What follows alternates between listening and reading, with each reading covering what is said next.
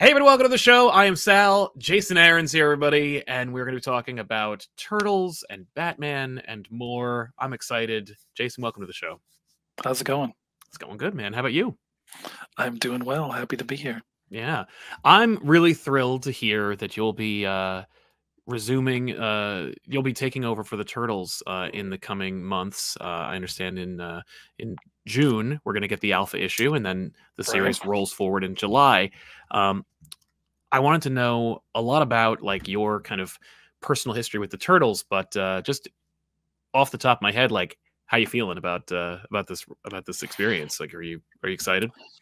Yeah. I mean, of course. Yeah. I mean, I'm very excited. It's been a cool like year and a half for me, really, career wise, as I kind of transitioned away from Marvel.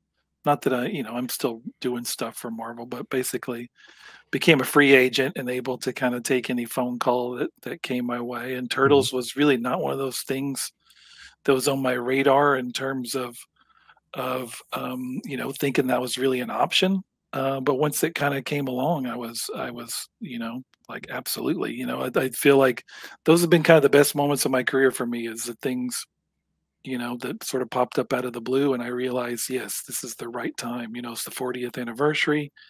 What better time to be launching a brand new Turtles book? Yeah, I completely agree. And with this relaunch, we're going to get a #1.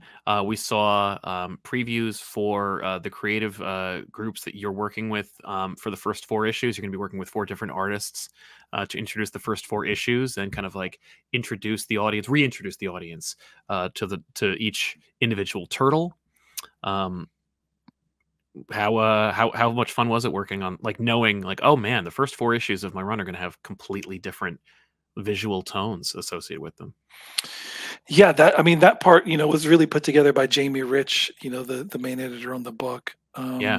Kind of as we were going along. I mean, I knew, when I sort of figured out the grand plan for my run. I knew I wanted to start that way and kind of focus on the 4 brothers as we pick up with them. They're each in kind of very different circumstances, very different surprising situations for some of them when we pick up with them. As bit of time has passed between the new series and the end of the previous volume of Sophie's run. So we sort of catch up with the guys and see what they've gotten themselves into, and it made perfect sense to use different artists for each of those, and the fact that Jamie and IDW were able to line up such a murderer's row of artists was really, really exciting. Yeah, no, I know. We're looking at people like Raphael Albuquerque, Joel Jones, oh man, Cliff Cliff Chang, Chong, who's great, and Chris Burnham, which right? I'm. There's no one I'm like, oh man, I'm really like that one. I'm really no. They're all like all those names, all those issues. I'm like, and it manages to isolate each turtle in kind of a fun, unique way where I'm like, I can't wait to see how that presentation goes. And we're getting an alpha issue, which is going to be like Right. a 10-page kind of prelude that leads into this run. Is that the idea? Yep, and that one's also drawn by Chris Burnham. So it's it gives you a peek of sort of where we're going to pick up with these guys. But the main thing, the most important part of that story for me was really kind of setting the tone. Like, how is the tone of this new series going to be different? And I think you get that feeling right off the bat with the story we pluck you into, and with what Chris is doing. I've seen some of those pages, and they're absolutely perfect, absolutely exactly what I was trying, what I wanted it to look like. I think he's knocking it out of the park. So I think pick up that. Like, it's like a little amuse bouche, but it gives you an idea of this is what the full course is going to taste like. Yeah, I'm looking forward to that. You mentioned that it's the 40th anniversary of the Turtles. Obviously, Turtle Mania kicked off uh, primarily in like the late '80s, and then kind of took over in the beginning of the '90s. I was wondering, what was your role during Turtle Mania, like during the height of Turtles' popularity? Like, did you have a favorite movie? Did you watch any of the shows? And more importantly, of course, what was your favorite toy from that era? I mean, I was definitely excited to when they did the Usagi Yojimbo toy. Yeah. That's a huge. I mean, to me, really, again, just like referencing Usagi, it all goes back to the comics for me. I mean, Hmm. I watched the cartoon. I saw the original movies in the theater as my comic book obligation. I saw everything, every comic book movie that came out. Of course. But Turtles really for me was about that original Mirage series. Like that was, I was just kind of coming of age, just sort of becoming a comic book fan in the 80s when you had Turtles kind of leading that explosion of Yeah. indie black and white books. I was all over all that. So I picked up the Mirage book pretty early on and was sort of blown away by this. Nothing else on the stands that really looked like that book or felt like it. It was quintessentially 80s, right? And I was Yes. absolutely an 80s kid and that I loved every 80s action movie you can think of is on my favorite movie list. I loved the comics that Turtles was sort of springing from and referencing. So everything, it was a perfect storm for me. And then just the rawness of the book, the grittiness of the book, um, stuck with me. Like through everything I've been reading since then. So that really, my turtle fandom, my Turtles reference point all goes back to that original series. And I think with this volume, I'm very much trying to bring some of that same grit and grunginess and rawness Yeah. to the book, while also, sprinkling in a little bit of the flavor of what the kind of stuff I usually do. Gotcha. I love the Eastman Laird run from the first Mirage books is there's nothing like it. I just recently revisited the first, I want to say, 10 issues, and like people's expectations, understanding, including my own, were completely like turned on its ear. Because when I was growing up, I had no access to those. Those were not in like reprints Right. back in the day, and so I just had to like glimmers of what the original run was. But getting a chance to actually sit down and like look at like an oversized edition and look at like the pencil work and how apparently Laird and Eastman like worked together. There's no like way to know who actually drew what because they worked Right. in tandem on each page, and I love those. But seeing where it goes from like, okay, yeah, I get it, turtles in the sewer fighting street crime. Issue 3, we're in space, like Right. like we're dealing with dinosaur men, and it's like this is not expected. Um, but yeah, I love that the comics are kind of like your reference point for the turtles and bringing it back. Um, you mentioned that you wanted to put kind of your flair on it. One of the most recent things of yours that I had read that has now concluded, and I just wanted to take this opportunity to say, like, your Punisher run was fire, dude. Man, loved your Punisher book, Thanks. and did not see it going in the direction it did. But I guess I should have, given your interest in kind of like this journey of a broken man and kind of going in that in a kind of like, I don't want to say redemptive, but more of in a kind of, it lives up to its name. There's a punishment in that series that I was like, nice. Thanks. Yeah, I mean, I think there's both punishment and redemption in there at Hmm. the end, depending on how you want to look at it. Sure. Yeah, I remain deeply proud of that book. Again, it's, I think, sort of like I'm talking about with taking over Turtles at this point in time, Yeah. like doing that Punisher book, which I lobbied for, pitched for. That was 120% my idea. Every single piece of it Hmm. felt like this is the perfect time to do this book, right? Like to make this statement, everything I wanted to say about Frank and the Yeah. and the Punisher, I put into that book. The art teams came together perfectly. So I'm really, really proud of that entire package. You know when those books kind of come along at the right moment in time, and the talent involved all lines up perfectly, and the stars are all in the right position in the sky, and that's definitely one of those. The a lot of the Thor stuff I did was like that. Turtles, I think, feels like we're just at the beginning of it, but feels Yeah. like it's on that list as well. And it's also nice to go from, like I've just been writing this huge story about the hand. Now I get to transition and write To the foot. write the That's true. Uh, it's funny, the inspiration, of course, for Turtles comes from inspiration like Frank Miller, particularly on his Daredevil run. Is it did you, besides, obviously being inspired by the Mirage run, did you go, to other sources of inspiration from Eastman and Laird? I'm thinking like Ronin and, like the old, Daredevil run. Or did you seek to kind of re-inspire yourself through their lens, or did you kind of go, "No, this is the Aaron show"? No, I mean, I don't think I didn't pull out all my old Frank Miller books to re-inspire myself, but I would Mhm. say the in particular the Frank Miller stuff you're talking about, or even Sin City and Dark Knight Returns and the whole long list. I think Yep. are books that imprinted on me in like a foundational period of my life as a comic book fan, as ultimately the guy who becomes a comic book writer.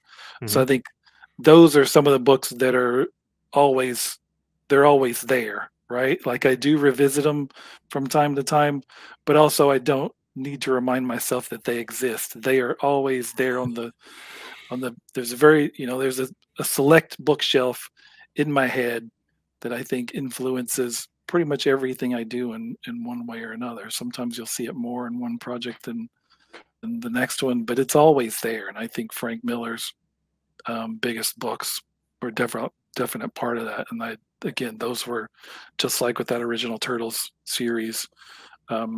Frank's stuff was one of the creators who imprinted on me and made me a comic book fan in the first place. Yeah.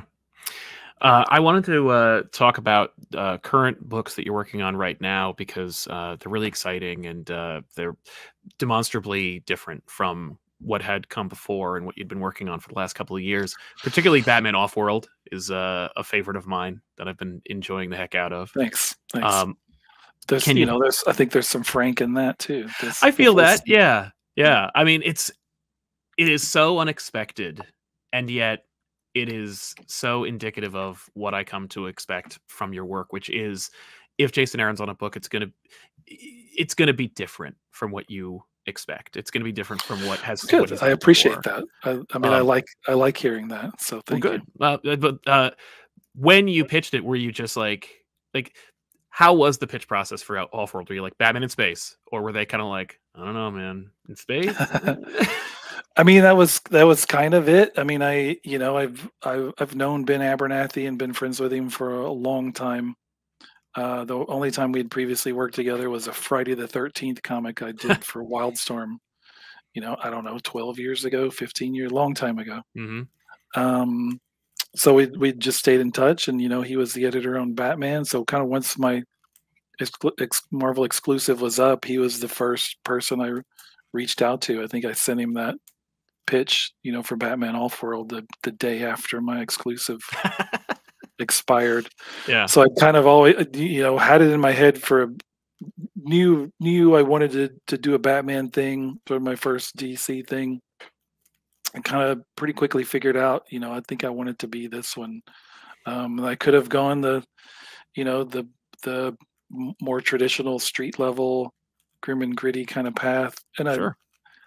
definitely think I've got one of those in me. But I liked the idea of like you said, doing something that hopefully feels consistent in some way with a lot of the big books I've done over the years, and feels like it's by that same guy, but something that also seems surprising and different, and especially with Batman, where we've seen more Batman stories than pretty much anybody else.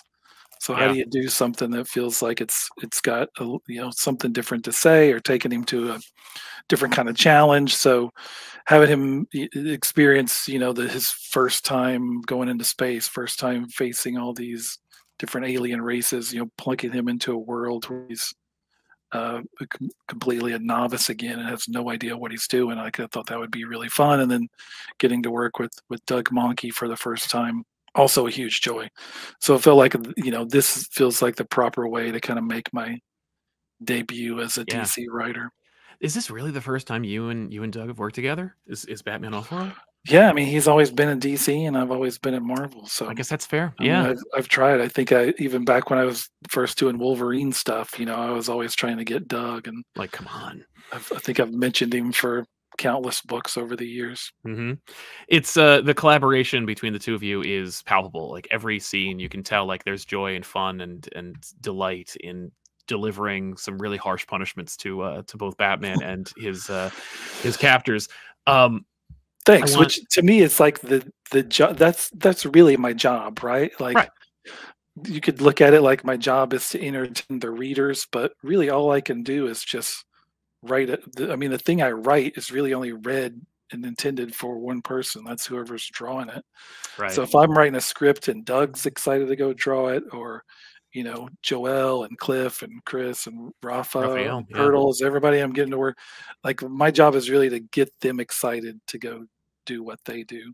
Yeah, If I do that, I feel like, in some sense, mission accomplished, right? And the definitely. still a lot to do, and you want a put a good product out for people to find and enjoy, but it all starts with that part of the equation. And if you screw that up, then you got nothing. Right, right.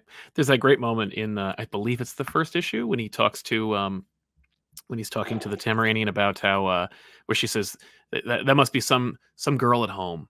Like, what's her name?" And it just that cut to Gotham City, where I was Right. like, "Oh my god." Like, realizing the turn where it's like, "Oh my god, this whole thing is about him just training to fight aliens in Gotham." Like, it's such a funny Right. moment where it's like, "Oh, Bruce, what are you doing, man?" And this is, Good. this is a Batman who's at the point in his career where there's nobody back home except Alfred, right? Like Right. there's no Robin yet, there's no Nightwing, there's no Bat family. It's really just him, Alfred, and Gotham. That's Yeah. it. So yeah, it's all about the links he will go to in order to protect his home turf. Yeah. Um, since you are working as a free agent, more or less, with both IDW and DC, um, and you have a love for the indie comic scene, I was wondering, is there any? This is just very much from a '90s kid. Right. Any desire to revisit or to visit rather the Wildstorm universe now that you know Wildstorm's over there? I mean, never say never. I mean, I think I definitely pitched some Wildstorm stuff Back back in in the those day, old yeah, days. Yeah. Geez, I'd have to like dig them out to even remember what they were. yeah, Um, Probably would want to start over than go with those, but yeah. Just sure. I mean, I, I years mean, I ago. think, I mean, I think in terms of the books from the past that imprinted on me and stuck with me, Yeah, I think probably more stuff. I think I'm more an '80s guy than a '90s guy. right on. I mean, certainly I'd never stopped reading comics, right? I never, oh, I went to college and quit for a few years. That was never me. Like I've had a pull Really, list. no blind spots for you. No, no, zero blind spots in my collection. Because I Um, feel like that's a real that's a trait we kind of all share where we all have like there's this one period where we were like I wasn't reading, I couldn't afford them, I wasn't interested sure. anymore. But no, you have a straight line from like when Yeah, you were hooked. I mean, yeah, thankfully, my mom spent a lot of money on those when I was a kid, and then I did over the years. So I remember when I, kind of first moving out on my own, first when I first came to Kansas City. Say like I had so little stuff I could pack it in my little Geo Metro car and drive it to Kansas City. So I had, I didn't have forks, I didn't have a couch, but by God, I had a crap load of comic books, uninterrupted runs of countless different characters. So yeah, I never had that point when I drifted away. But I think '80s stuff imprinted on me in a bigger way than even the '90s. I Yeah, mean, but I was still buying all that stuff. So the again, like I said, the good thing about my career right now is I can take any phone call that comes my way. I am working for a lot of different comic book companies right now, and most of them with kind of smaller commitments. Turtles, I mean, I'd said, when I stepped away from doing ongoing books at Marvel, I wasn't looking to jump into another big ongoing long-term commitment. Then I got the call for Turtles, and I was like, well, okay, like maybe turns out was just sort of waiting for the right offer. So, but so I'm spreading myself around to a lot of the companies and comics, and enjoying being able to do a lot of wildly different books. Yeah. Yeah. Uh, I was wondering, apropos of turtles, obviously everybody has a favorite turtle. More specifically, I was wondering, do you have a favorite turtle villain? Oh, that's a good question. Nobody's asked me that. Everyone wants to ask me who my favorite turtle is, which It's a deeply I'm like, personal question. I don't know if I want to cross that barrier with you it's here. like I don't think I have a favorite, and even if I did, I'm not going to tell anybody at this point when I'm writing all of them. Exactly. You don't want to show favoritism. In terms of a favorite villain, I don't know. That's a good question. I don't I mean, maybe Krang is an easy answer. Sure. But I mean, in terms of what we're doing in this new book, I mean, again, part of like I said, of the spirit of going back to kind of that tone and grit of the original black and white Mirage series is, Right. we're not trying to reinvent the wheel in some regards. So you're going to see turtles fighting ninjas. You're going to see turtles fighting the Foot Clan. Awesome. Um, but there will still be things, situations and characters involved in that who will be completely new. So Mm, I, again, I think just like everything I do, whether it's Thor or Punisher or whatever, it's like, how do you take what is tried and true about these characters, what people respond to, what I respond to, what I want to see in a book with these characters, but bring something that we haven't seen before, right? Put yeah. them in situations that they haven't faced before, see how they respond. So I think it's always got to be a good mix of old and new. Right. Do you have a favorite turtle video game? Oh man, I got nothing on that one. Like I've Really? not You didn't play the no. arcade back in the day, or the Nintendo Yeah, game? I was never a huge video game guy. I never had a Nintendo. I was like a Sega Genesis guy. Oh wow. Well, there you go. Yeah. So I was played a lot of, Sonic Sonic. and Shinobi. Um, Yeah. but yeah, so I can't help you on that one. That's fair. No, because it's with the rise of you know, you can arcade cabinets used to be these dinosaurs. They still are, but like back when they Right. were invented, there was big friggin' honking machines made of wood. And nowadays you can fit 1,000 of those games on like a disc, the size of your All right. thumbnail. Yes, yeah, like all the arcades in the world fit on one little, Yeah, right, you can play them hard on your drive. phone. And Right. so now they're selling these like smaller arcades, little like recreations of the arcade cabinets. So like for collectors or for old school fans, like a couple of us have the old Turtles arcade game in our house, and so we can kind Oh, of like that's revisit if we awesome. want to. And I was curious if you spent any of your summers like just putting quarters on the thing and No, but I'll having come over to your house whenever definitely. like, when do you want me to come by? And I'll come Yeah, I check think it out. we'll have to have like a rager some summer. We'll have you and Chip Zdarsky and a couple other creators just come on by and play video games and just beat up the turtles. It'd be great. So you Um, just invited me and Chip Zdarsky to your house. Like, I don't think you yeah. realize what you've just done. Well, that's the thing is I like to see matchups that I've never seen before. Um, So what's the matchup? Me versus Chip? Is I that think the it's got to be right. I mean, well, I only mentioned that because Chip actually did he was on the show recently and he was like, "Well, I'm going to come over and we're going to talk about that." So I'm like, "Oh, well, Chip actually put an open invitation out there. You two are the only ones who've ever all right, actually offered." So yeah. Um, cool. but We'll yeah, be there. man. I am really hyped. Turtles, the relaunch is coming in July. The prelude for the alpha issue is in June. So we still have to wait quite a bit. Is there any tease that you are legally allowed to share that might whet people's appetites about what's coming from you in Turtles? Well, I think we can say that, again, like I've talked about, it's that original series is important to me, kind of getting back to some of the flavor and grit of that. as part of that, I think we can say that this opening storyline is called Return to New York. Oh, okay. Which should ring a bell for some old original Turtles fans. Mm-hmm. So yeah, I Awesome. think we can give that away. If not, you know, then I'm sure we'll find out quickly. Yeah. That's fair. Jason, thank you so much for being here. Is there any official website people or a Substack people can go to check out more Jason Aaron goodness? Yeah, I got a Substack newsletter. Is probably the easiest way to keep up with all the new books I've got coming out. Definitely. There'll be more being announced soon too. I've got some other surprising announcements coming up. So if you just look for Jason Aaron on Substack, you'll find me. Will do. I love the fact that that tease is amazing because when I heard that Jason Aaron was doing Ninja Turtles, I was like, oh my God. Like, like, what a great idea, and something I never really would have like crossed the lines to get. So I'm really here. I'm hyped to hear that you're like, oh, well, there's some surprises. I'm like, well, I've already been surprised, so I'm looking forward to seeing Good. what that might mean.